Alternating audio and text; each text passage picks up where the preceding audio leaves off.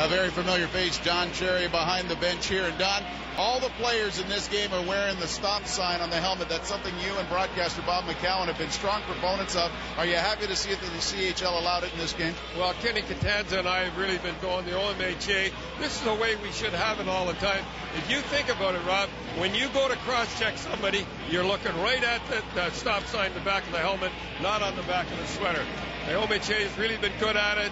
We've been good at it. We've got it. We've got over 250,000 out. Prince Edward Island, the whole provinces did it.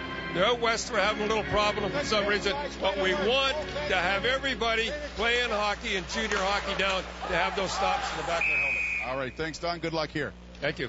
Don Cherry coaching and also making sure that the point gets across to the guys to stop if they're on the move.